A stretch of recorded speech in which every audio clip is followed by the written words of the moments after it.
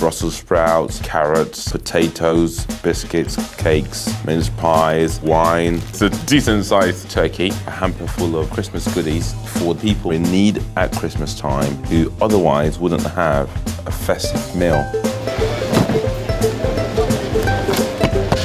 Thank you very much. So the way it works is this.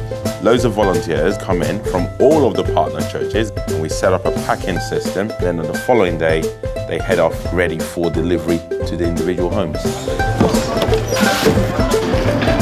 We didn't want people to come and line up outside the church. We wanted to go serve them and deliver it to them in their own house and wish them a great Christmas. God bless you. You too. Take care. Take care. Bye-bye. Merry Christmas. Merry Christmas. A family were only expecting to sit down to a plate of fish fingers and a few biscuits for Christmas.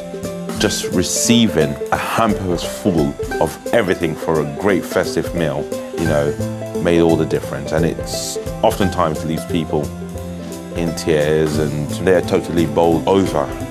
You then have a whole bunch of people who then want to know what has motivated you to do this, which is great because it gives us an opportunity to explain the real reason behind the Christmas season.